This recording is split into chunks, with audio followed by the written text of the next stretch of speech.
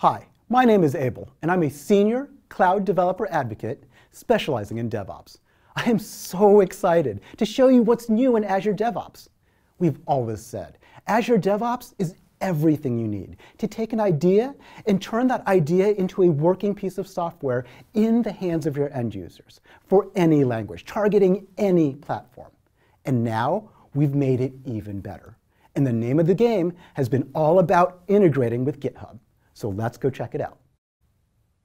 All right, so here you can see Azure Boards, where you can track any unit of work in your software project.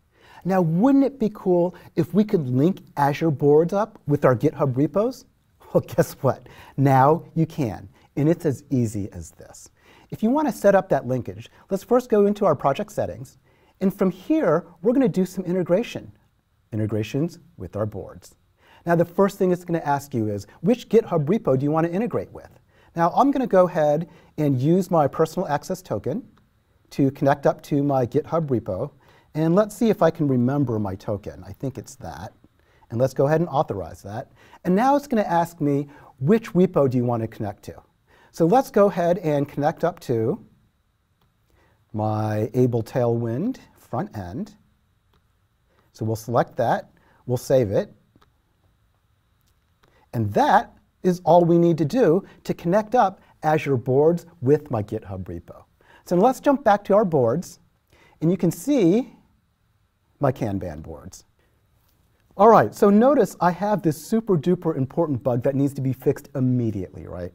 So it sure would be cool if the changes that I did inside my GitHub repo would automatically link to this work item so I could track all of my work. And you totally can now because we linked up our Azure Boards with GitHub. So let me show you what I mean. Let's jump into GitHub and make a change. So here's a demo comment. And we'll go ahead and save this. And when we save this, we'll go ahead and create a branch to start a pull request. So we'll go ahead and create a new branch. And we do need to leave a good comment. So let's leave a comment. Let's say this fixes Azure bug number. And what number was that? I think it was 64. And now, let's go ahead and create that branch for myself to fix. So what am I doing? I have now created a branch with my code fixes. Now it's ready to start my pull request. Now if I jump back into my Azure Boards, check this out. If we look at the details, dun dun dun, bam, there's a change that I just did inside of GitHub. And if I click on this, this is a deep link that will take me directly inside of GitHub to see what branch it's in, as well as what my changes are.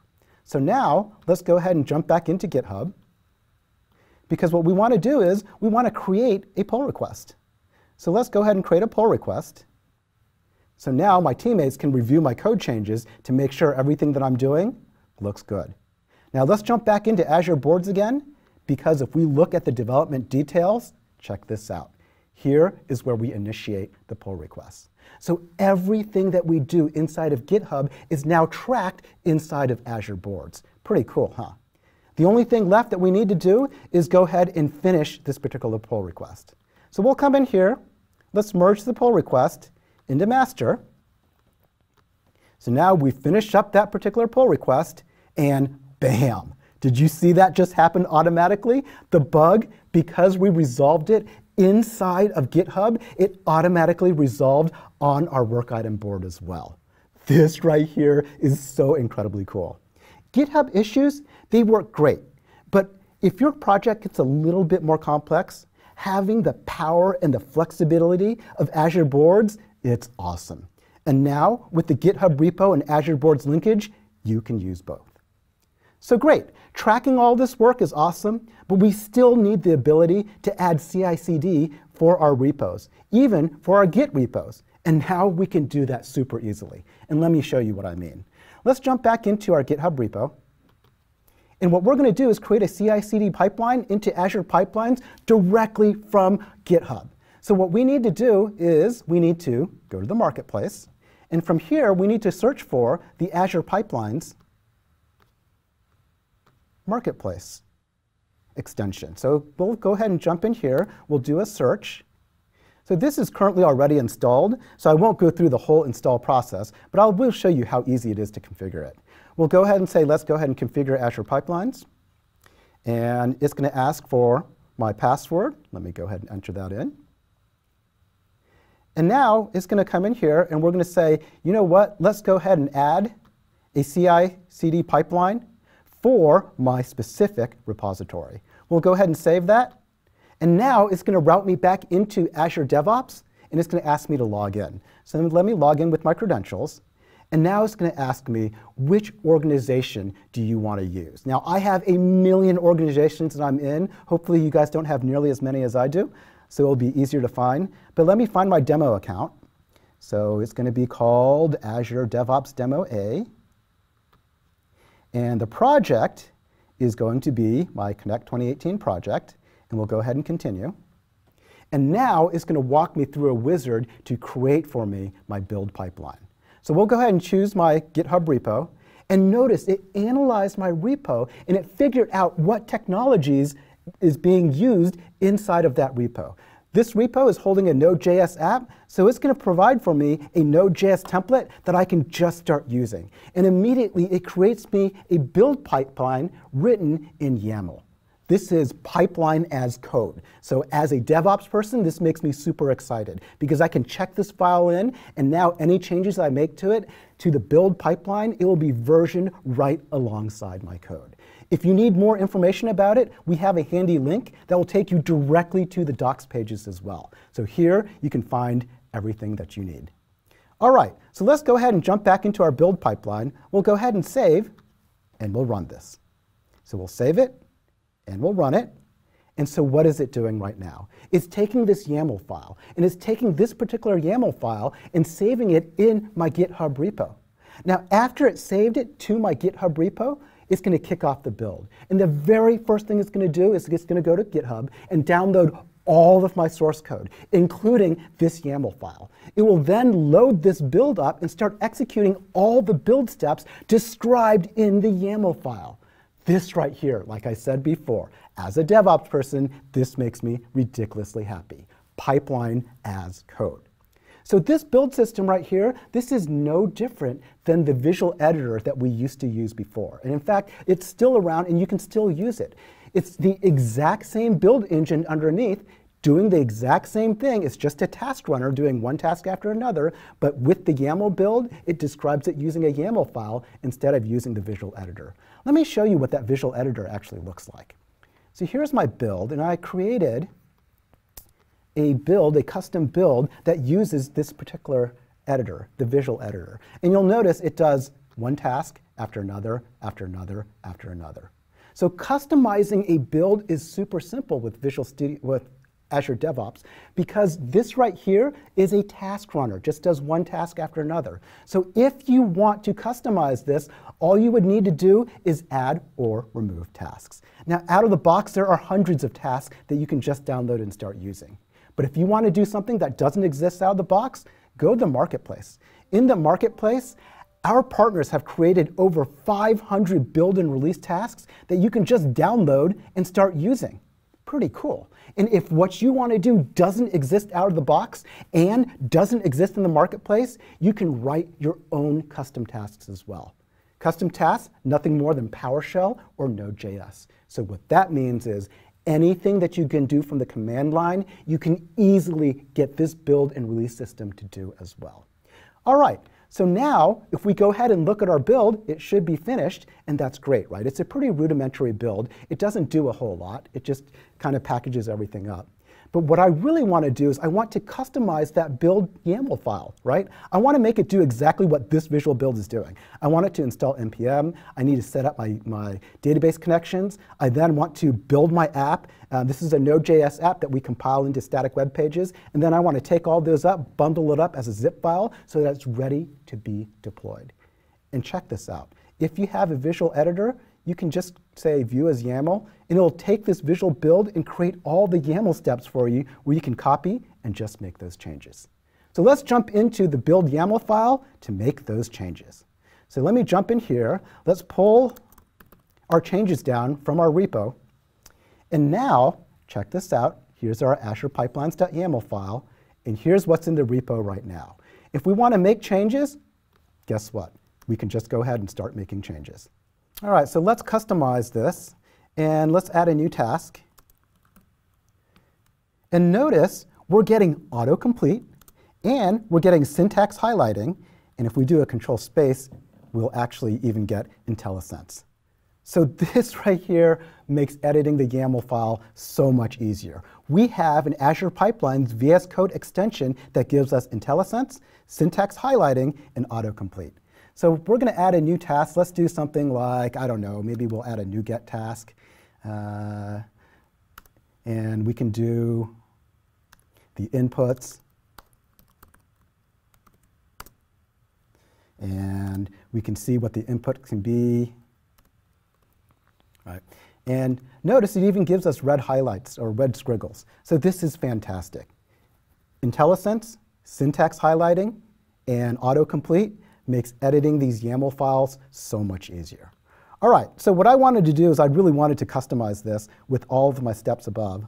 So here is all we need to do. Let me paste that in here, and we'll go ahead and save this. And we'll upload that code. And we'll commit it. And what did we do? We customize our build. And let's push those changes back into GitHub. Now, as soon as my code hits GitHub, it should kick off my build. So let's go ahead and jump back into Azure Pipelines to see if the build has been kicked off. And there we go. We customize the build, and it's kicking off the build. So what is this doing right now? This build is going to go ahead and download the latest source code from GitHub, including the build.yaml file. Now it's going to load that YAML file up, and it's going to execute the build steps described in that build.yaml file. Oh, this is awesome. So it's going to go ahead, it's going to get my sources, it's going to install npm, it's going to set up my database connections, it's going to go ahead and build my app, turn my Node.js app into a static set of files, and it's going to archive all of that, so now it'll be ready to be deployed all the way out into production.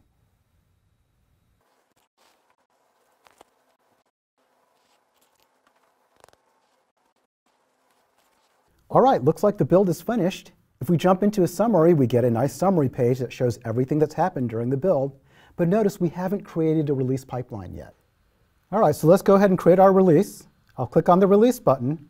And what this will do is it will take us to our visual editor.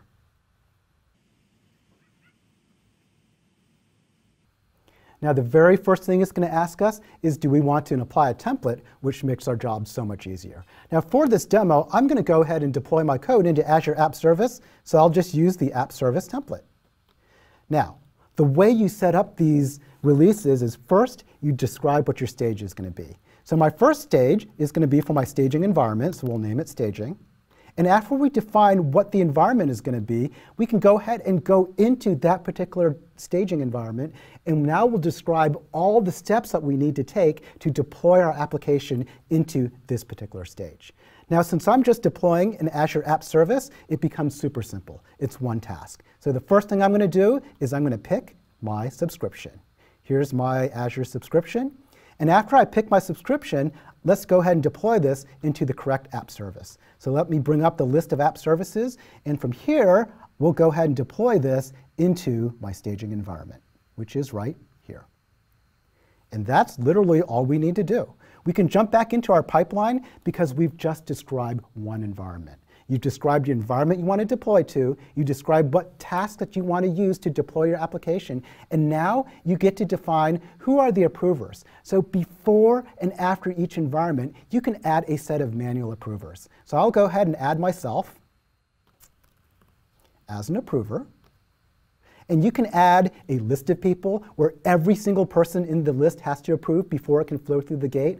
Or you can add a group of people where if one person approves, then it will flow through the gate. Or you can use a combination of lists and groups as well. So I have a staging environment. I do need to have my production environment. So let me just go ahead and clone that. And let's describe this correctly. So we'll call this my prod environment.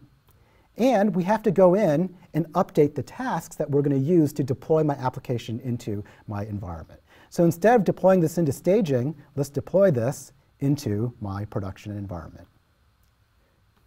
So of course, some of you are probably asking, what do I need to do if I need to customize my deployment and do special tasks? Well, guess what? This right here is just a task runner exactly like the build. So what that means is, to customize it, you would just add or remove tasks that you need. And just like the build, out of the box, you get hundreds of tasks. If what you want to do doesn't exist out of the box, jump into the marketplace. And if what you want to do doesn't exist in the marketplace, write your own tasks. Tasks, nothing more than Node.js or PowerShell. So anything you can do from the command line, you can easily get this build and release system to do as well.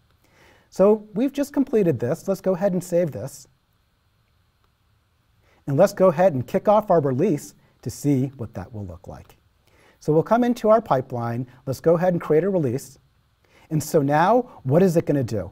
It's going to grab the latest build that we have and take those bits and start releasing it through our dev environment. And it will go ahead and execute the steps that we picked.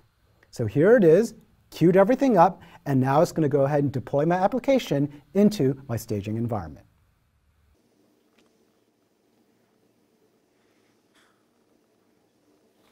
And hooray for that. Looks like we just deployed into our staging environment. Let's jump into our staging environment, refresh that to make sure we deployed. And voila, here's our code deployed into staging. Fantastic. So we can go ahead and approve this. Looks good in staging. And after approving it, now it's going to go ahead and flow into our production environment.